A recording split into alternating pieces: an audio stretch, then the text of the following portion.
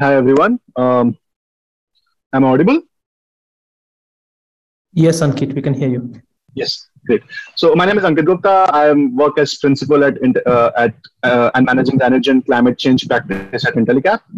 I've been associated with Energy Catalyst program for the last 2 years. So we started this program in March 2020, and the idea was to support entrepreneurs to scale their operations from UK to Asia and Africa countries.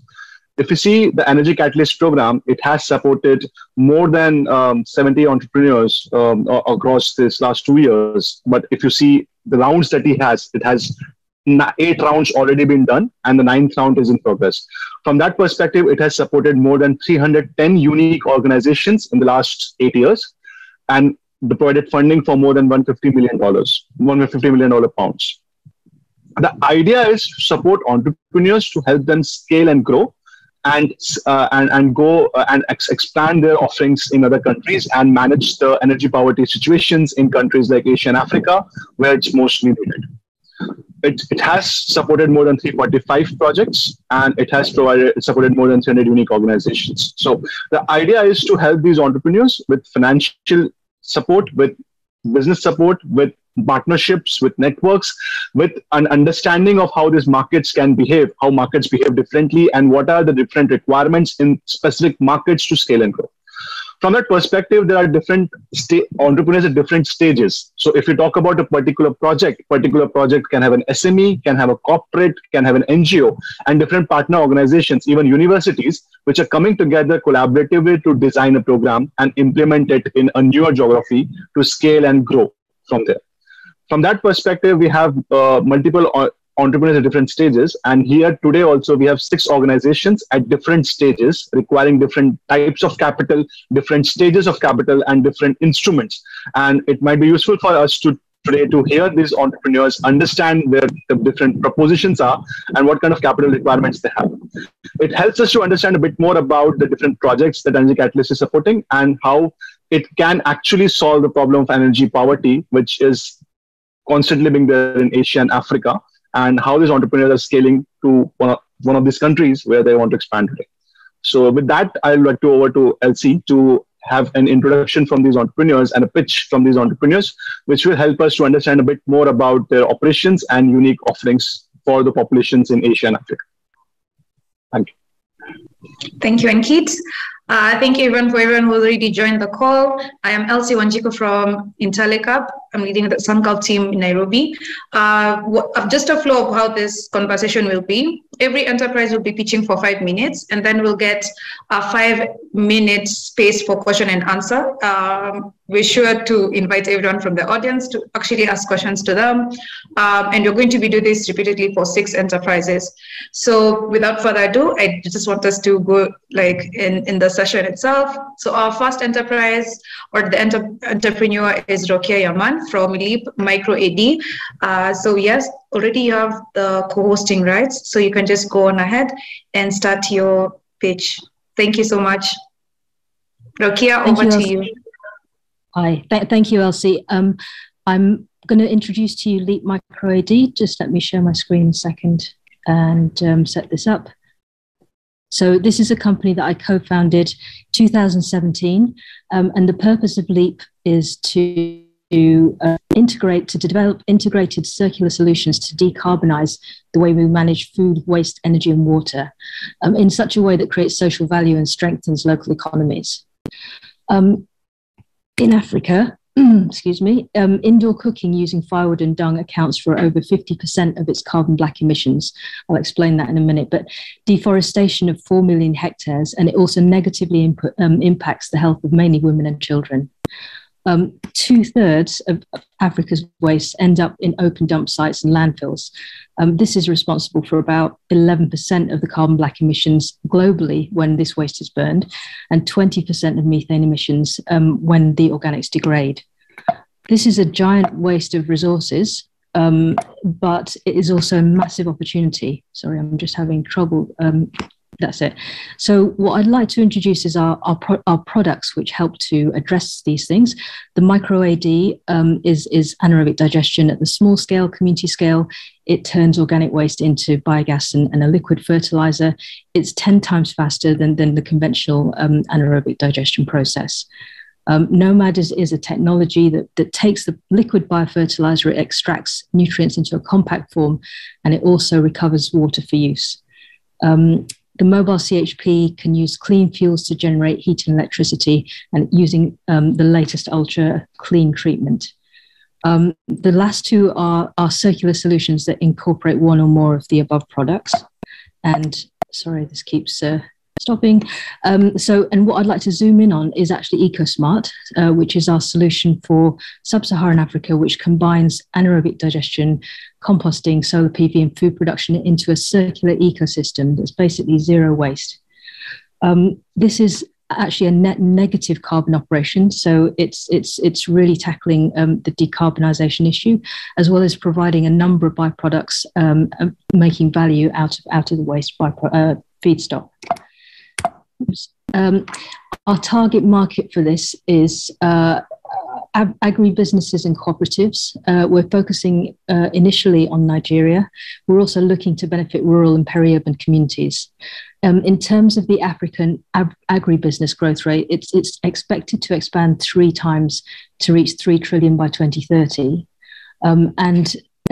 Expected installation of electricity generation is expected to increase 20 times from 7,500 megawatts to 150 gigawatts.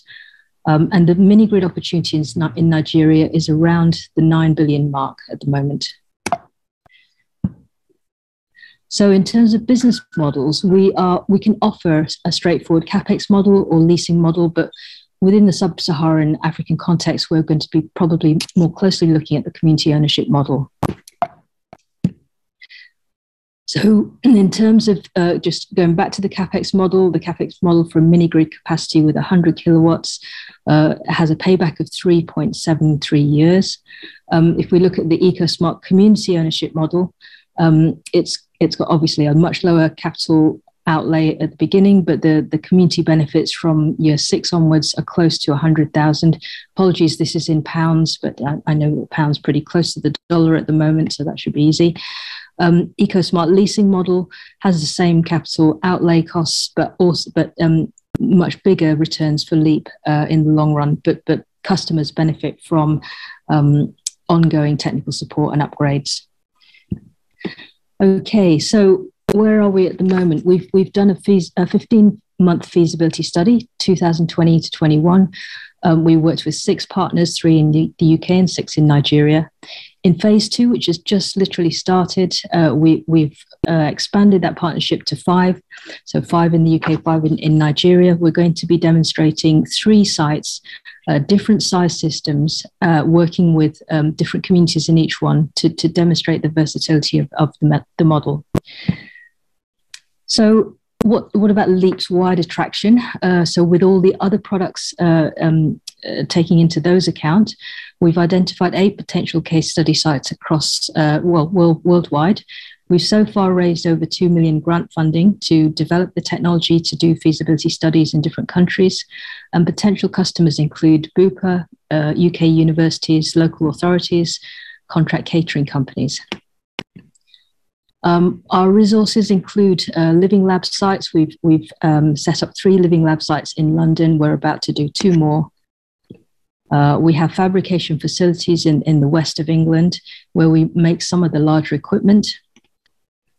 And our team is experienced, particularly in the engineering, design, training, and project management side. We have excellent senior advisors who have long experience in the anaerobic digestion industry. We're expecting EcoSmart alone to generate around about 11 million in revenues over the next 5 years, and about 57 million in revenues over the next 5 years for all the products combined. To achieve this, we're looking for an initial raise of 675K in pounds again, to launch EcoSmart, but also to scale up some of the other products. And this is the breakdown. So for EcoSmart, we're looking for about 100K, and this will help to match fund the funding we've already raised, but it will basically contribute to project delivery and working capital needs. And the rest is to do with the other projects. We're offering around 20,000, 20% equity, the rest being made up in grants. And the close is by December 2022. We see our business models as creating lasting, positive social and environmental impacts over the next 5 years. And these basically summarize the key ones, although we do touch on or impact 14 of the 17 SDGs.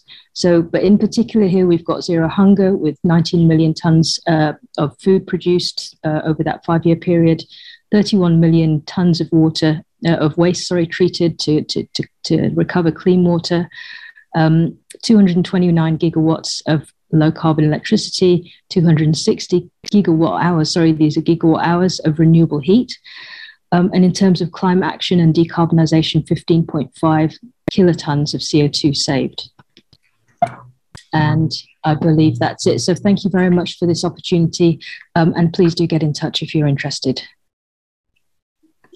Thank you so much, Rukia, for that amazing presentation. I would like to invite the audience now to raise a hand in case you have any questions for her as well. You can also just use the chat box if you have any questions, and we'll be sure to direct them to her. Also, just for everyone who's entered, we are doing 5-minute pitches and then 5 minutes for Q&A to 6 enterprises that are going to be pitching today. So Rukia has been our first entrepreneur, that is. And yes, we'll now invite the audience for any questions in regards to her pitch and her work. Thank you.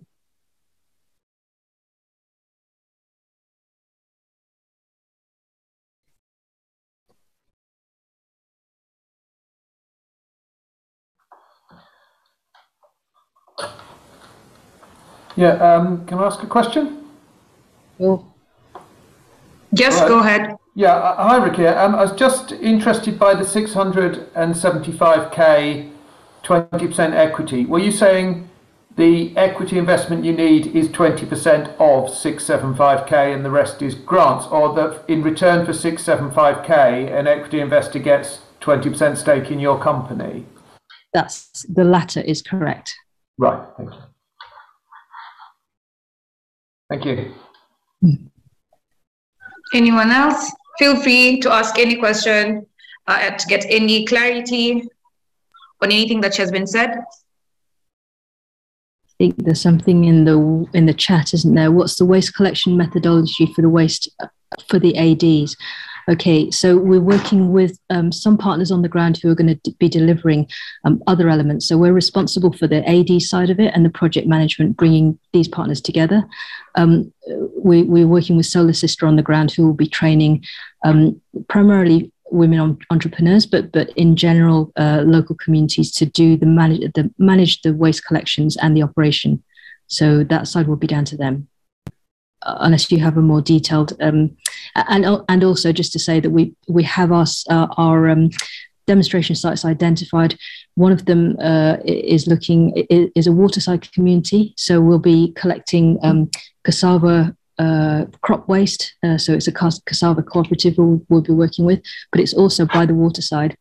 So there's a big issue with water hyacinth, and we're working with another organization there who can use the fiber from the water hyacinth to make artisan products, and there'll be kind of a combined cassava waste and water hyacinth waste collection process there.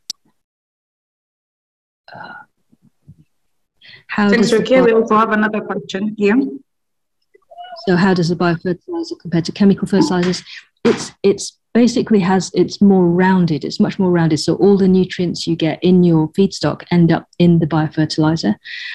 So it contains a lot of trace elements as well as the key nutrients that you need for crop growth. And it also has some fiber in it. So it's better for the soil structure as well. Please, could you send me your slide deck? Oh, sorry.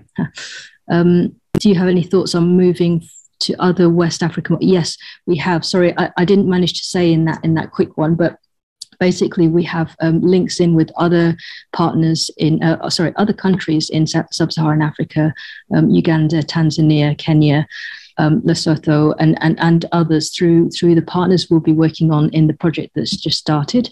But we also have links direct links to Malaysia and Brazil.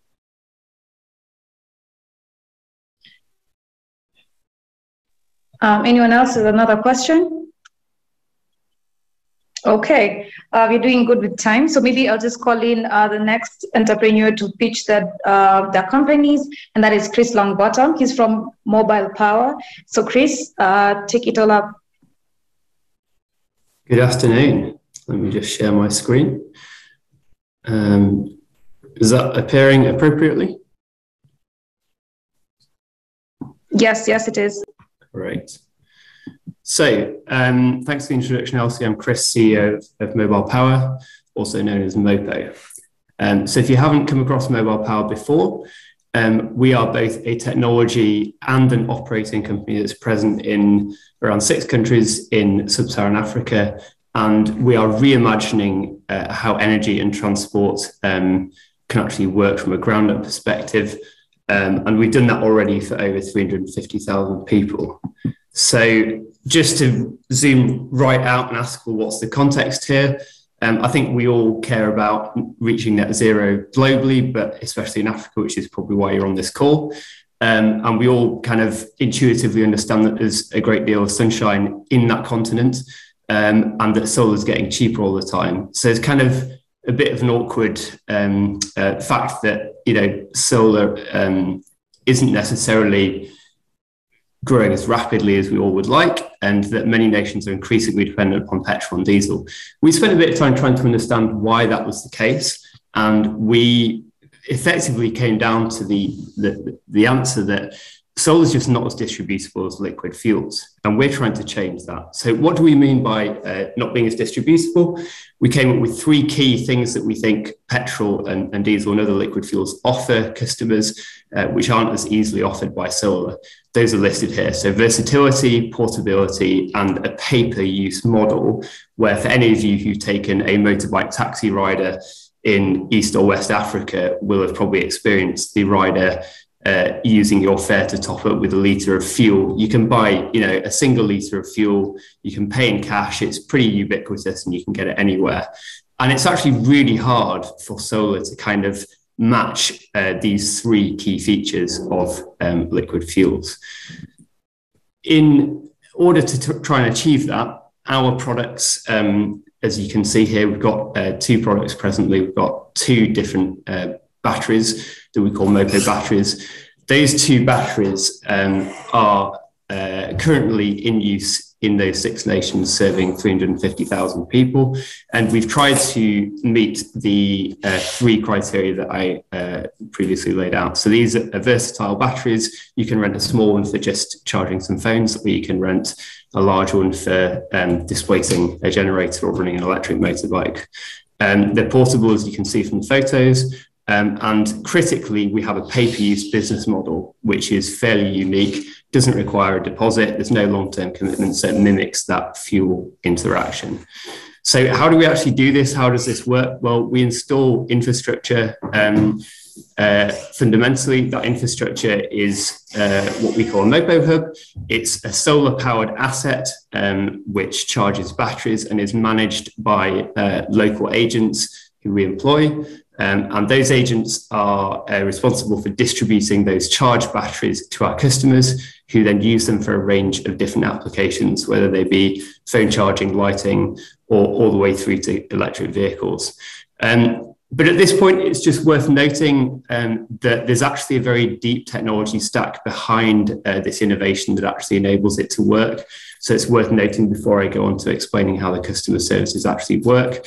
That deep technology stack goes all the way from the kind of management level of ensuring that we get batteries back and ensuring that agents and customers behave appropriately to create a stable revenue stream, all the way down to the nuts and bolts of how you actually make a secure battery pack at the kind of lowest hardware level. And we have a patent around how this system works. So what are the services? Very briefly, we have 3 services. The first service is for low-income customers. We've been doing this for about 10 years. It's quite a unique way to solve energy access for lower income customers.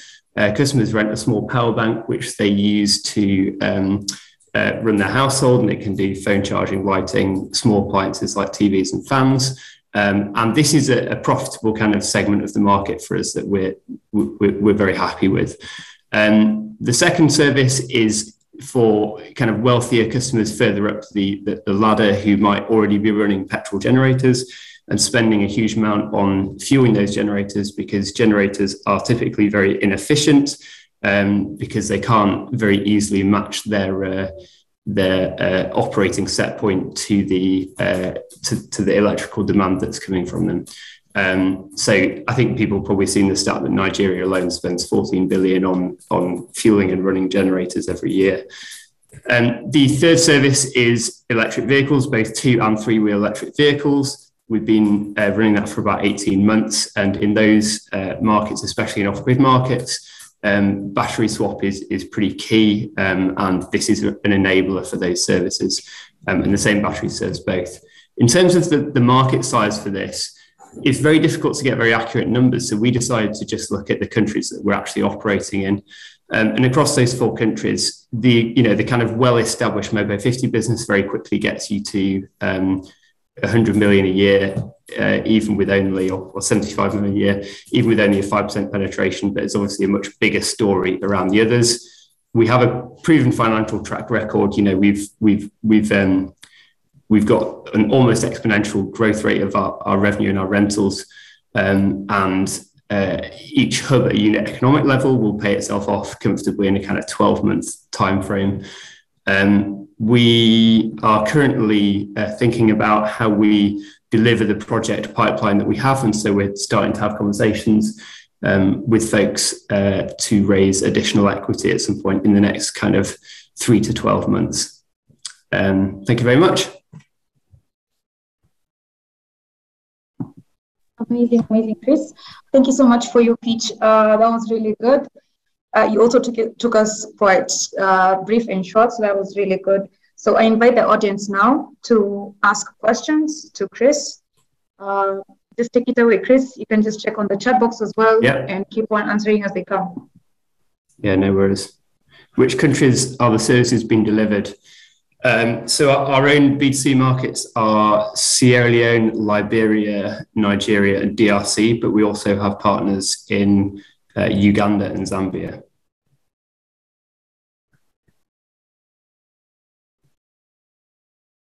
DRC is our newest market as well. We're very excited about the DRC market.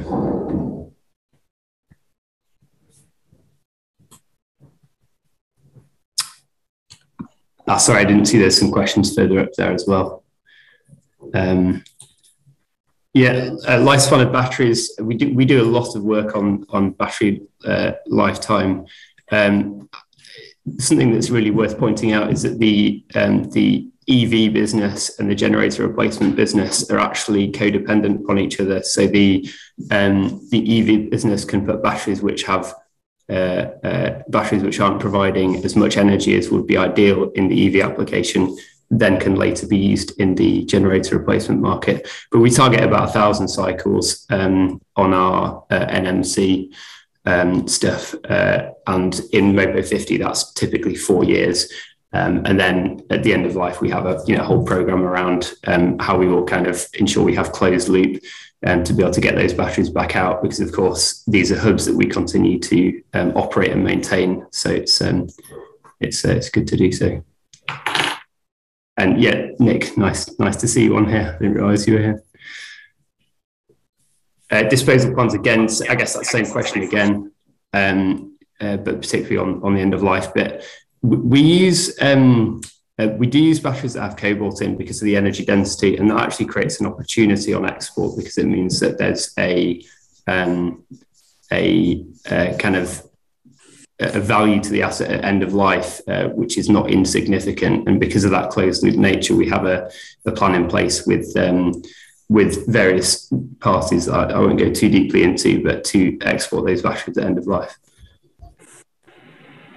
So Chris, we are done with time in terms of the Q&A session. But I can see let's take one more question from Ashdeep, and then Sure. we can go to the next. Yeah, it's a good question. Yeah, Ampersand are great. Impressed with what they're doing. We are very focused on the battery part of the equation. We're equally as excited about generator replacement as we are e-mobility. We see e-mobility as one of the applications for our batteries. And Ampersand obviously operating in kind of relatively grid-rich environment in terms of having a good tariff from the Rwandan government, etc. We are very focused on how we make this work in markets where there isn't adequate grid resource, and therefore a lot of our thought goes into how we make this work where we have to supply the generation. And that goes hand in hand with the generator piece, because of course you don't have the generator replacement business if you are in a grid-rich environment. I hope that makes sense. Yeah, thank you again, Chris. On to our next enterprise, which is Africa Power Limited. Alistair Livesley, you can take it ahead.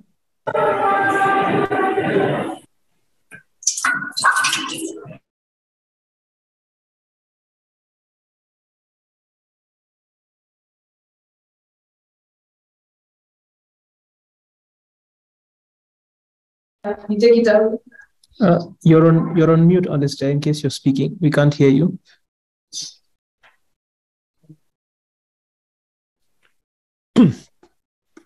Thank you. Good afternoon. My name is Dr. Alistair Livesley. I'm the Managing Director of Africa Power. Africa Power was founded in 2012. We design, implement, and supply solar power products. Products shown there includes our modular solar home system, our night fishing lights. We do refrigeration. We do cell phone charging. We sell these products in 3 countries, in Tanzania, Uganda, and Zambia, under the QA Solar banner. The off-grid solar power market gives us the opportunity to offer healthcare products. And the biggest healthcare issue in Africa is malaria. About 630,000 people die from malaria each year. 330 million contract it, leading to morbidity and absence from work and school. 95% of malaria cases occur in sub-Saharan Africa. Malaria is an African problem. The absence from work and the healthcare costs Africa 12 billion in lost GDP. At an individual level, that's lost wages, that's lost school time, trapping families in poverty. Our solution is that we've developed a very low power consumption active spatial repellent. It consists of a fan and a motor, battery in there, and we have replaceable coins that go in the top. These compressed cotton coins carrying the chemical, and then it's blown around the room. We got multiple ways of providing the power for this as solar solutions, but the power consumption is such that it has a negligible impact on the runtime of solar home systems, and we will be providing a mosquito spider system with every solar home system sold. Progress to date, we've tested its clinical efficiency. London School of Hygiene and Tropical Medicine and its free flight looms measured a 90% bite reduction. Compare that to a 70% bite reduction that you get from topical sprays and creams, and that's before you start sweating and rubbing it off. We've delivered 150 systems to an NGO, the Children of Songea, and we're undertaking field compliance trials. We see 2 sets of sales channels. One is the conventional solar, small-scale solar distribution channels. We'll be selling it to our solar energy distributors and retailers in countries. But we also want to sell this direct to solar home manufacturers so that this becomes a standard product in their offering, just as people offer 3 lights, cell phone charging and radio, so they should be protecting their customers against malaria. A new channel to us is direct to the donor and government programs, malaria programs. And again, our partner, London School of Hygiene and Tropical Medicine, now spun out as an exploitation company, Arctech. will give us access to those schemes and to those companies. As you can see below, Africa Power is profitable and has a growing turnover, and so we can support debt. What's the size of the market? The global mosquito repellent market is about 4.1 billion. If we sold a spider in every solar home system, we'd have annual sales of 1.3 million units. Malaria campaign, Zambia is quite a small country, but it spends 120 million annually on malaria reduction. If we sold them a mosquito spider with a 2-light solar lighting system to power it, they would be able to provide electricity and protection from malaria to 10% of the families, just using 10% of that funding.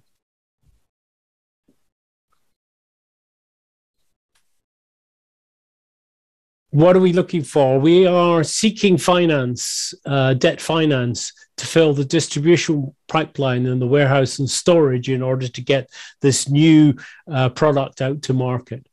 As you can see, a 40-foot high-Q container containing about 20,000 of these units would cost us £250,000.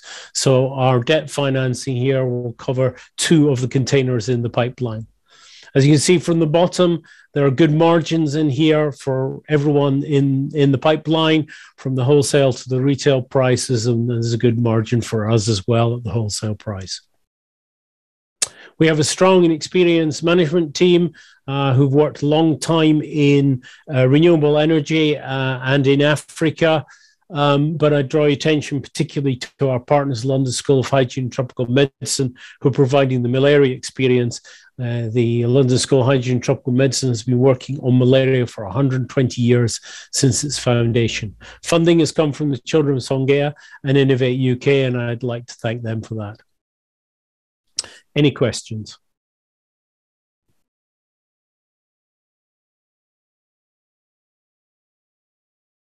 Thank you, Alistair. So we'd like to invite as well the audience. Any questions for him? If I can find the chat, I'll start responding to that. Freddie, come in if you can read the questions. Hello there. I've got nothing at the moment, but if there's anyone's got a question on the floor, then please feel free to ask.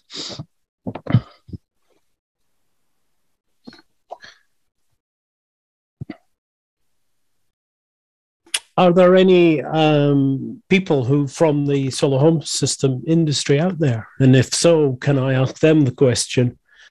Would you put this in as a product into your solar home system offering? And if not, why not?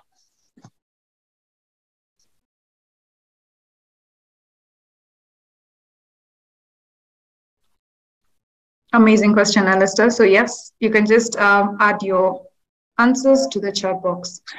We've got one here from Ashdeep. What was the process to designing the product, user research, customer discovery, etc.?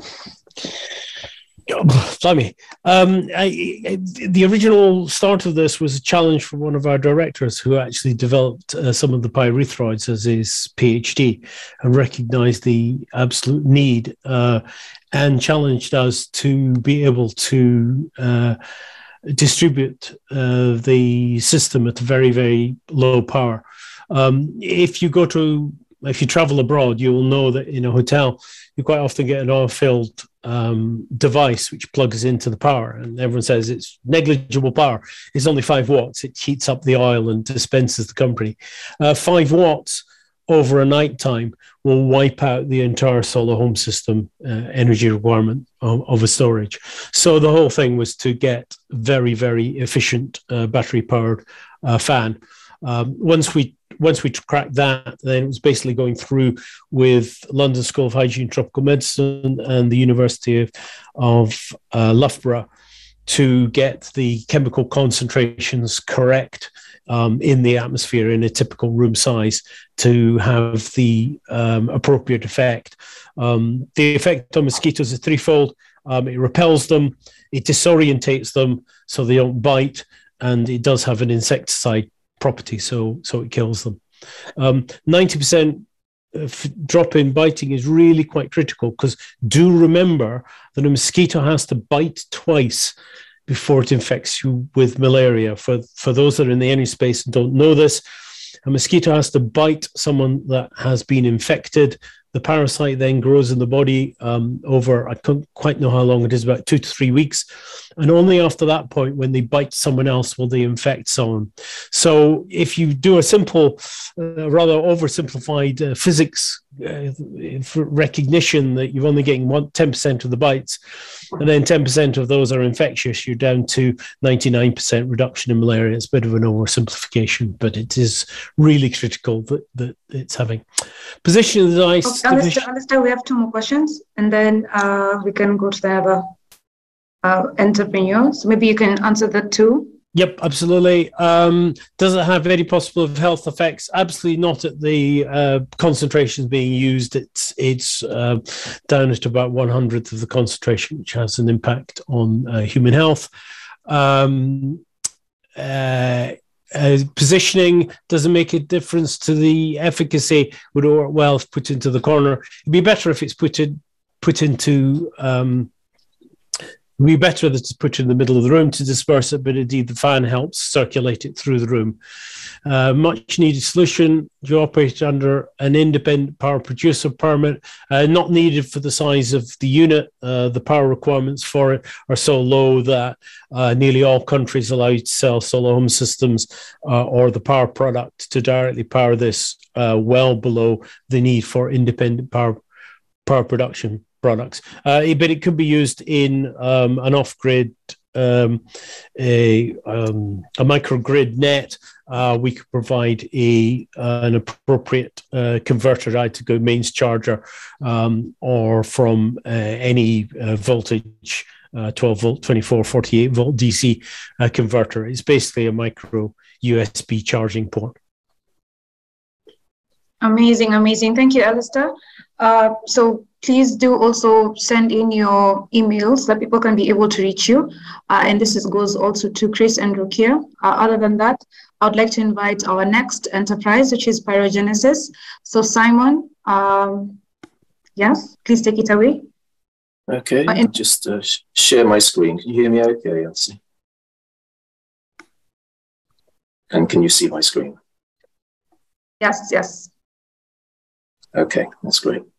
Thank you very much. I'm Simon. I'm the co-founder and CEO of Pyrogenesis, and we're a technology and operation company. We're seeking to commercialize our technology in Nigeria, which is the world's largest mini-grid market. And the map that you see on the right, each of those green dots represents an off-grid community. We conducted a survey with the University of Leicester to assess their access to waste biomass. And we found out that 98% of them have sufficient biomass to meet their entire energy demands. And most of them have so much biomass that they could do that 20 times over, which potentially could make them net exporters of biofuels, as well as generating all their own electricity. This is quite significant because 51% of the country's population live in rural areas that are far away from the national grid. So that equates to 80 million people without access to power. And providing this market with power represents a $9.2 billion a year market opportunity. For the SAM, we're focusing on cassava processors, which represent $3.6 billion a year. And for our SOM, we're focusing on generating income from 50 installations that will generate about $153 million a year by converting what these communities have an abundance of, which is waste biomass, and giving them something they don't tend to have, which is access to electricity, but also helping them to convert that to commodities. And so really what we do is we use our technology to enable agri-processors and rural communities to convert these underutilized wastes into renewable energy, biofuels, biofertilizer, and carbon removal. So we integrate our patented pyrolysis technology, which we call pyrochemy, with other technologies and processes to develop circular economy solutions and systems. So pyrolysis, which is what our technology is based on, is an advanced thermochemical conversion technology, very powerful. And alchemy, a process that converts base materials to high-value commodities, hence why we've called our technology pyrochemy. Our business model is based on 1, B2B energy as a service via 10-year PPAs for renewable electricity, heat and cooling. 2, offtake contracts for biofuels, Nutrichar, which is a biofertilizer that we've trademarked, and carbon credits. And 3, Pyrogenesis builds, owns, and operates each pyrochem installation. Today, we're asking for 1.3 million in equity to achieve 153 million turnover within the next 5 years. We're going to invest that in a 36-month runway that will see us launching a UK demonstrator at an industrial customer site. And we need to ship our pyrochemie pilot unit from Italy to the UK. We need to recruit and train local plant operators. We need to retain our existing UK engineering staff. And then we're going to install, commission, and operate the pilot unit at that customer site. We need to pay for patent registration costs because our technology is patented now, and that's in multiple territories. And then we have 2 demonstrators, one for biofuel and another for bioenergy, both of them working in partnership with cassava processors. Now, our techno-economic analysis estimates an ROI of 35% best case, worst case 11%. So pyrochemie uses for its feedstock, harvest and agri-processor wastes that don't compete with land use for food production. That's really important. We put that into the machine, which, as I said, is based on pyrolysis, and pyrolysis will always produce quite a lot of biochar, about 1/3 of what we put in. And that biochar we upgrade to a biofertilizer, which we've trademarked as Nutrichar. And Nutrichar, when applied to soils, is eligible for carbon removal credits. So that's one of our income sources, as well as selling the Nutrichar. You can also use biochar as a smokeless fuel, and then when used in clean cooking stoves, that can also qualify for carbon credits as well. For energy access, of course, we generate electricity, process heat, especially for the agri-processors, and cooling, which is very much needed, especially in various parts of Africa for reducing post-harvest losses. Alternatively, we can produce bio-oil, and we've developed with our partners, Aston University, a method for upgrading this bio-oil to renewable kerosene, which is again used for cooking rather than firewood, and also renewable diesel, which can be used in agricultural equipment and gensets. So Pyrogenesis is led by a team of bioenergy experts who happen to be entrepreneurs. I focus on business development and investor engagement. My co-founder, Dr. Eki, he's responsible for feedstock and product quality control. Dr. Sagir's specialism is in plant design and operation and environmental health and safety. And Malcolm focuses on financial modeling and developing management systems for the organization. So, brief view of our financials. As I said, our SOM is focusing on cassava processors, and they would provide enough feedstock to fuel over 2,000 pyrochemie installations that would generate about 550 megawatts of electricity and remove 11 million tons of CO2 per year. And that's removal, not offsetting, actually removes it from the environment. So this untapped SAM is worth, as I said earlier, $3.6 billion. And by 2027, with 50 commercial units, our SOM should be worth $153 million a year. In this PPA example here, what you'll see is that our pyrochemie technology generates power that competes effectively against a 1,000 kVA diesel genset, which is typically used by agri-processors, whilst producing an annual income of above $1 million. And this is based on them having electricity for only 8 hours a day.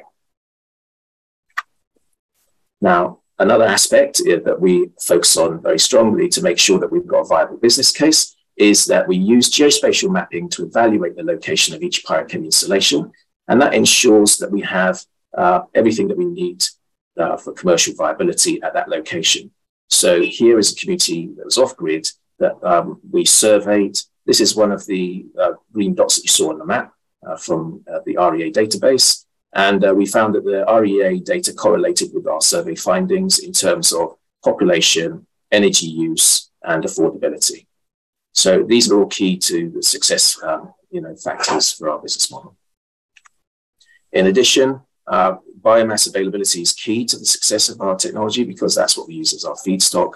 And we use satellite data to assess the following criteria: land area under cultivation. You can see the image on the right also indicates, first of all, where the biomass is available And then when it's available with the harvest date protection, that's that little legend. You can see month by month, we can tell what's been harvested, where it is, and then its proximity to our processing facility. And then, of course, we also evaluate the transportation routes to get there. It all helps us to build up a business case for each location, wherever it may be on the planet. That's what I have to tell you today. I hope this is something that's going to be of interest to you. And if it is, by all means, please fire away with your questions and also do get in touch. We are registered in the UK, but we also have an operating base in Ibadan in Nigeria. And so these are my contact details via WhatsApp in the UK and also in Nigeria. Thank you very much. Thanks again, Simon. So we do have one question from George. Is there a plan to build a smaller modular solution that can be deployed into fields or by farmers with smaller size farms?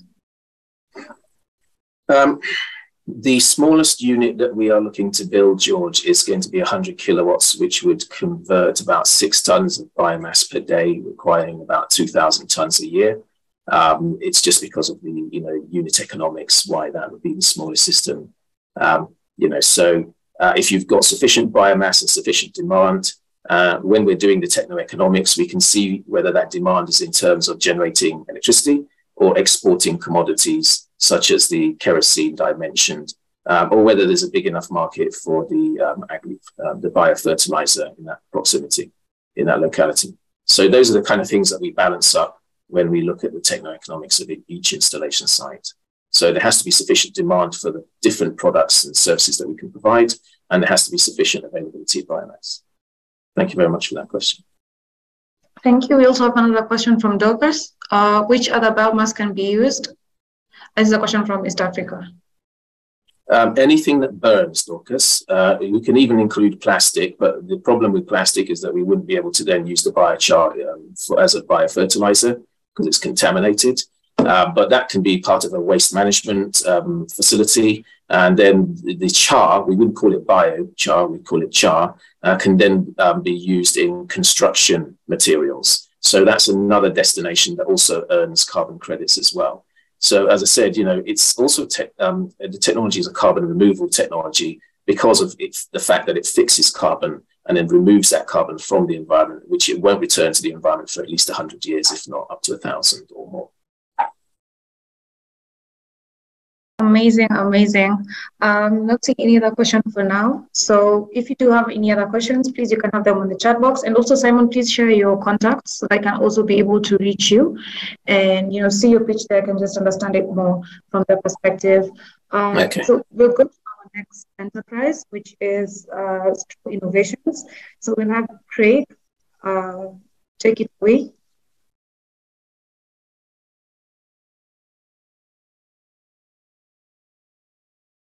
Okay.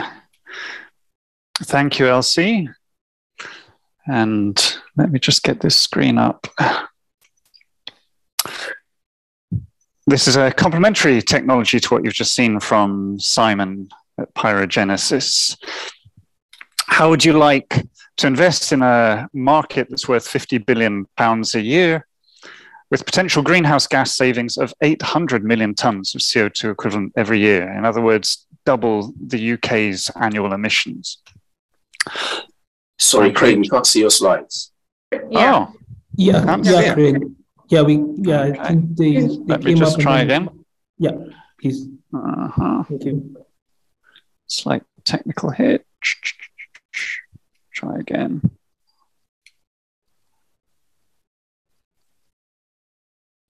Can you see that now? Yeah, it's coming up. Okay, good. All right, there we go. Try again. How would you like to invest in a market that's worth £50 billion a year with potential greenhouse gas savings of 800 million tons a year of CO2 equivalent? In other words, roughly double the UK's annual emissions. I'm Craig Jameson, founder and director of Straw Innovations. And the problem that we're addressing is rice straw, the stems and leaves that are left in the field after harvesting the world's #1 food crop. There's about 750 million tons of this straw produced every year in Asia, but instead of being a resource that's useful, it's wasted. Why? Because it's stranded in often flooded rice paddy fields. This leaves farmers with only two main options. Number one is to plow it in, as you would normally, but in flooded rice fields, that's a problem for farmers. It creates many agronomical problems, which they don't like. So they don't do that very willingly. The second option is for them to burn it. It's an option, but it's banned right across Asia. Unfortunately, it still continues because of a lack of other choices that farmers have at harvest time, with deleterious effects on farmer health, rural communities, and the environment.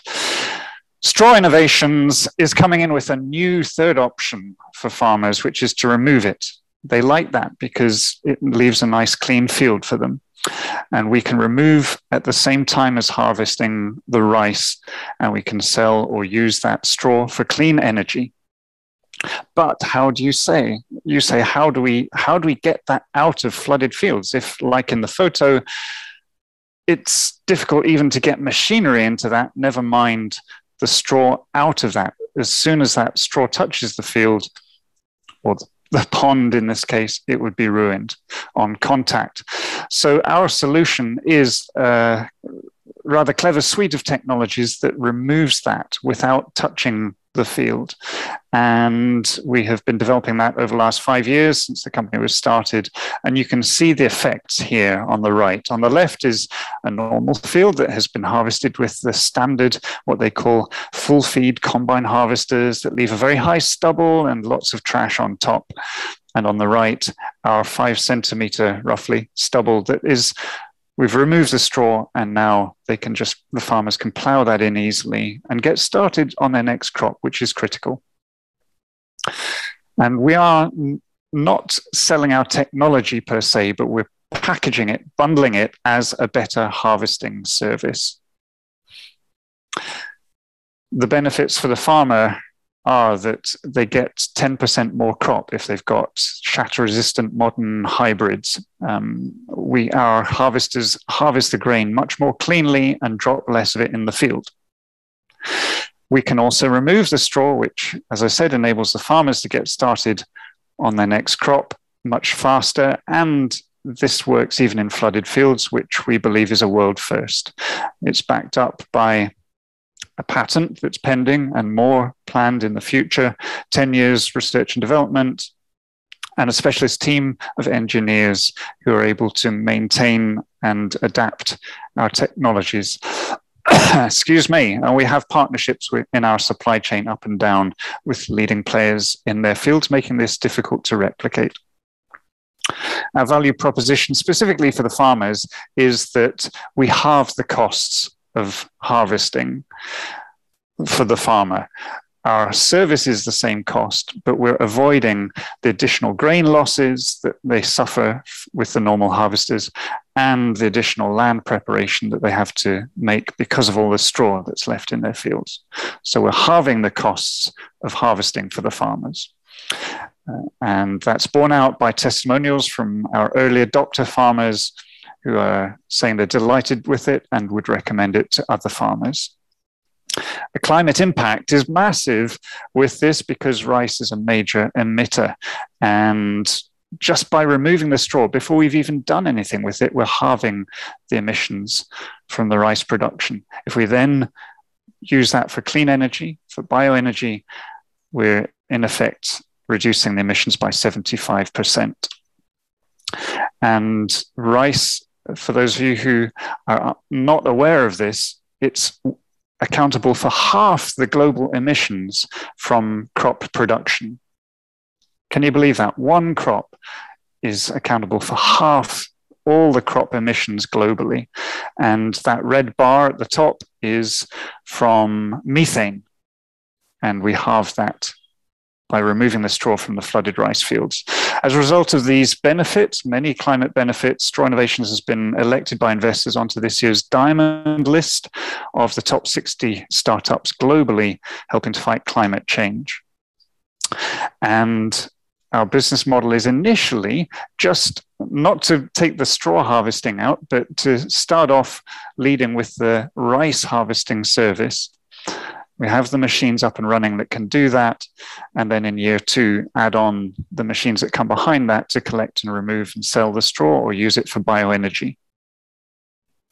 The total addressable market in the Philippines is around 1.5 billion pounds every year, potentially. And that's from the rice and the straw co-harvesting. The Philippines is itself only just 3% of Asia's total market. We have a beachhead within the Philippines, which is with SL Agritech Corporation, which is the largest rice company in the Philippines, who've seen our technology.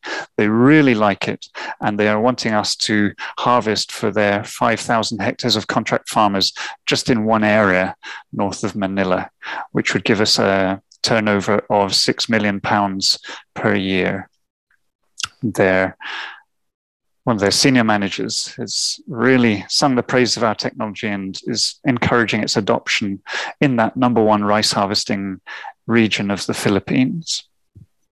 Craig, one minute. Sure. We are aiming to get to that 5,000 hectares in year 2 and then become cash positive in year 3. And by year 5, reach 40,000 hectares and £48 million turnover, which would only be less than half of SL Agritech's contract farmers, to put that in perspective. And we have a return on investment of 1 year, just 1 year, on our harvesting technologies. So we're starting a £1.6 million 3-year project to commercialize, and we are looking for a loan of £200,000 towards the capital costs of new machines to help us to get into that market. We have a very talented team of engineers and business development managers and bioenergy specialists who are the ones who make that happen. And I would love to hear from you if you're interested in investing. Please note my email and I'll take any questions. I hope you'll join us and help transform Asia's largest waste into a surprising climate solution. Amazing. Thank you, Craig. I'd like to invite now the audience. Is there any question for Craig as at now?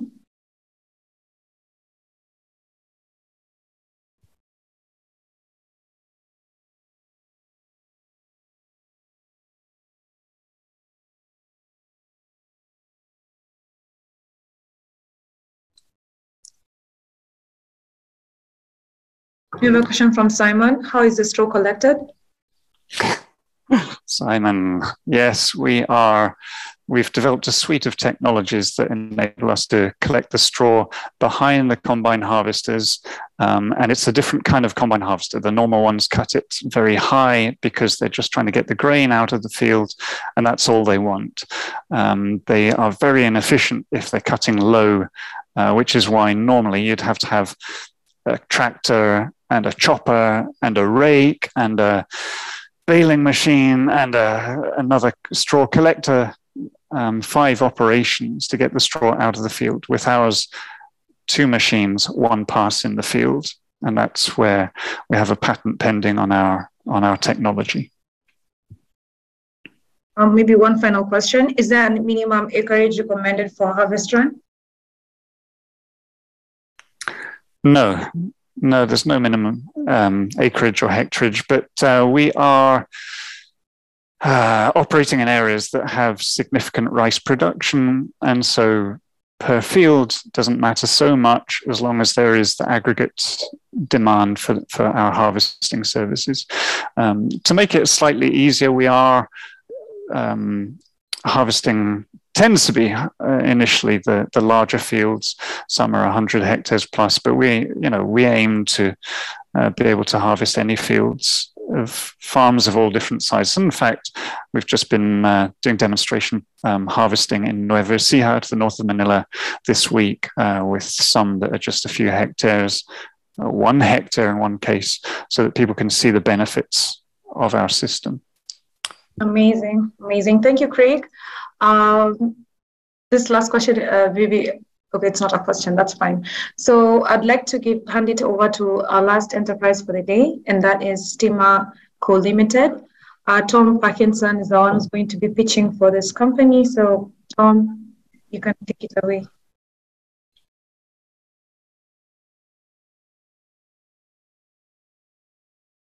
Thanks, Elsie. Can you enable sharing, please? Yes. Yeah, Tom, you should be able to share your screen now.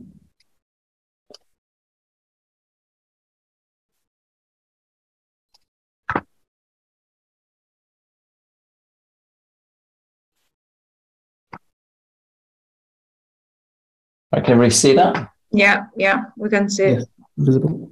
Perfect. Okay. Well, thanks, everybody. It's a pleasure to be here. And thanks to the Sankalp team for hosting. My name is Tom Parkinson, and I'm the MD at Steamer Co. We're a UK-based tech company focused on enabling emerging market energy. I'm going to give you a brief overview of the problem we're solving, how we're doing it, and why we are the best place to solve it. So our vision is that everybody should have access to reliable and affordable power, and that should be delivered in the cleanest way possible.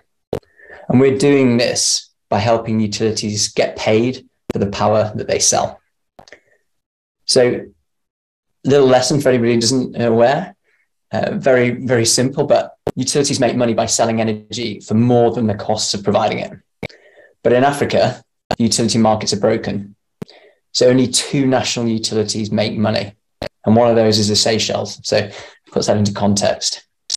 And this is because utilities don't collect enough cash.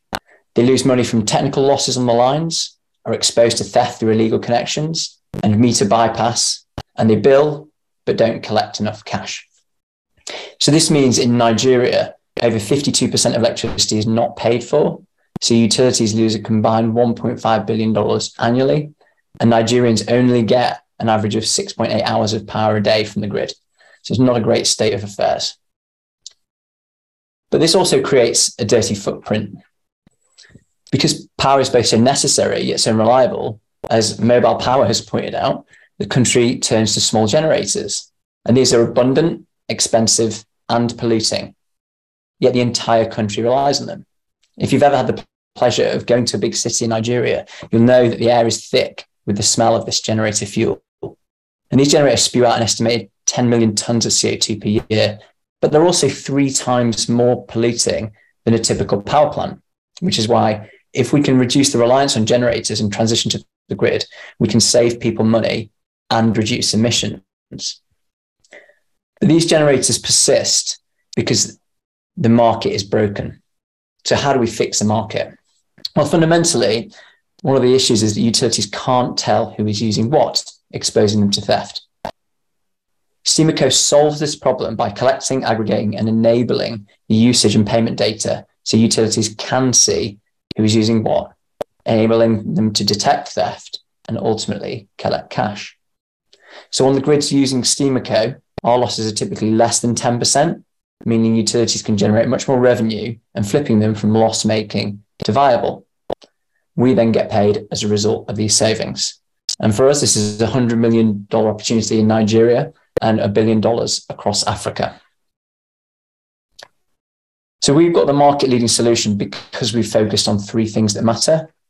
Firstly, interoperability. Our solution integrates with more data collection sources. Secondly, we enable prepaid smart metering in ways that make it easier for the consumers to pay.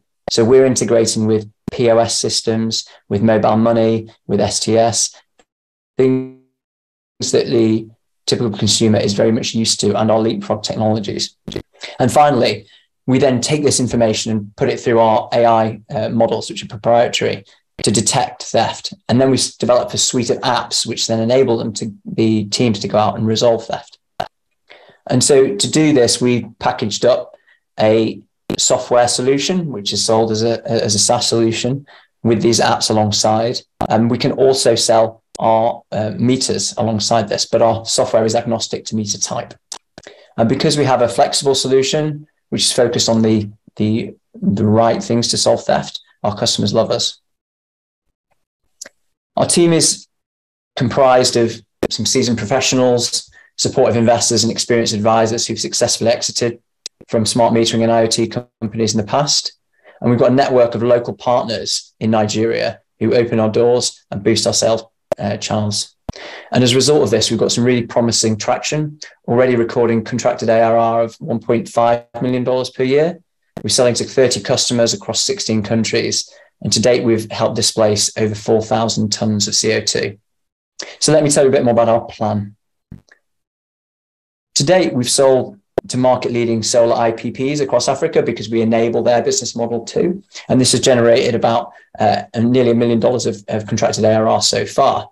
And we know where the grid is, where the real problem is, and therefore where the real opportunity is. So we've now accelerated our journey to capture this grid market, and we focused on Nigeria as this has the optimal environment. Our first major sale was to the Energizing Education Program, where our system is to be used across 44 universities and teaching hospitals in the country. And then the next step is to secure contracts with grid utilities.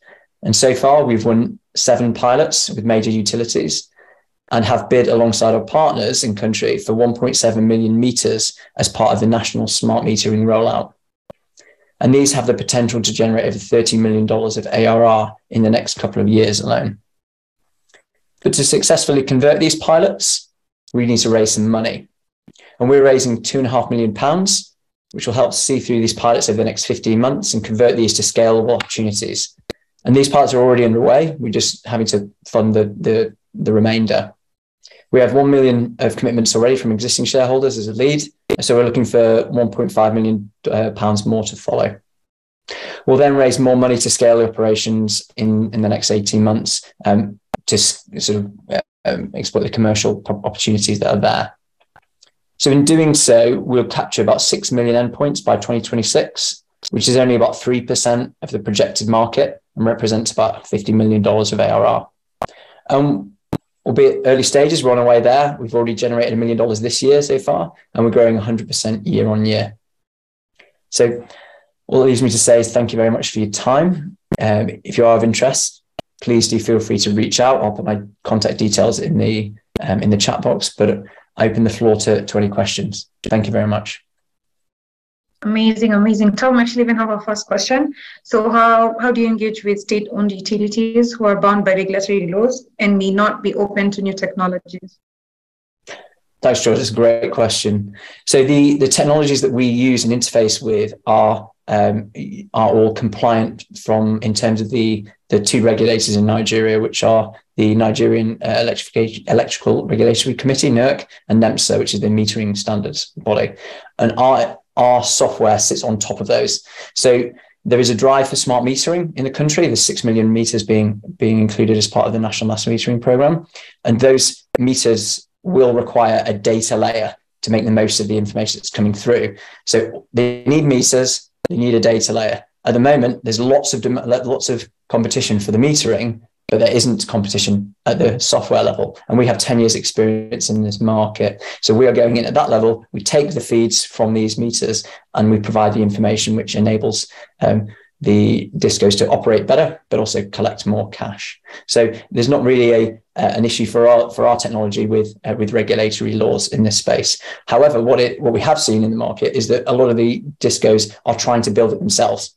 So they're trying to take the feeds from the multiple levels and multiple different meter providers they've got and have teams internally that are trying to build this. But having gone in there now and pitched to the owners and the boards, they can see the value in the solution. And that's why we've managed to capture actually now 7 out of the 11 Nigerian discos for piloting.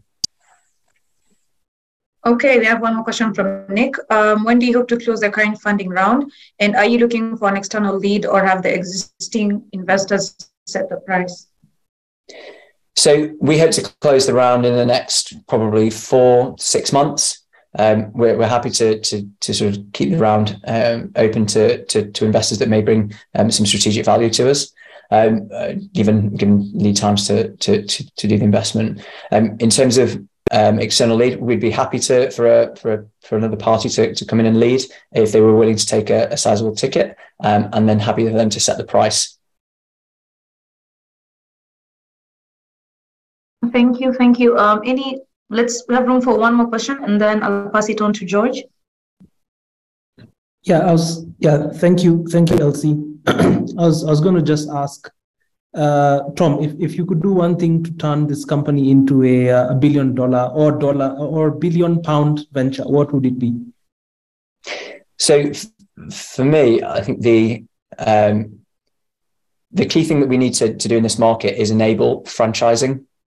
So the grid will need power from, so obviously it's trying to build power from the top, from centralized routes, but we know that's taking a lot of time, and we wouldn't want to catalyze the major investments that are coming into the market from people like GAP, Global Energy Alliance for People and Planet, that are looking to bring mini grids into the space. Now, we've got a lot of experience in mini grids, but we see a real connection between sort of embedded generation, so interconnected mini grids. So to get this to $1 billion opportunity, what we'd see is proving out that our technology works, and which is what we're doing with the pilots across the franchising arrangements, to then push forward the ability for the solar to be part of the grid, as opposed to standalone mini grids as they are mostly at the moment. So for me, that would flick us to $1 billion company pretty quickly. Thank you very much. Awesome. Thank you very much, Tom. And thank you very much to the rest of the participants and the presenters. We will have the company pitch decks available and summary sheets as well. So if you're interested in taking the conversation further, I have put in my email ID in the chat box. If you'd like to reach any of these companies, please do write to me. I will make a direct introduction and we can share some documents that will enable you. Nick, it sounds like you're interested, so please let's take the conversation forward. Thank you so much for staying with us 13 minutes beyond time. We hope you enjoyed this session, and we hope you enjoyed listening to these companies and the amazing work that they're doing in the clean energy space. I'd now like to end the session. If you would all maybe just want to turn your cameras on and maybe wave, I think that will be awesome. And then I'll just go ahead and end the session. Yeah. Awesome. Thank you very much. Have a very good rest of the day. Bye.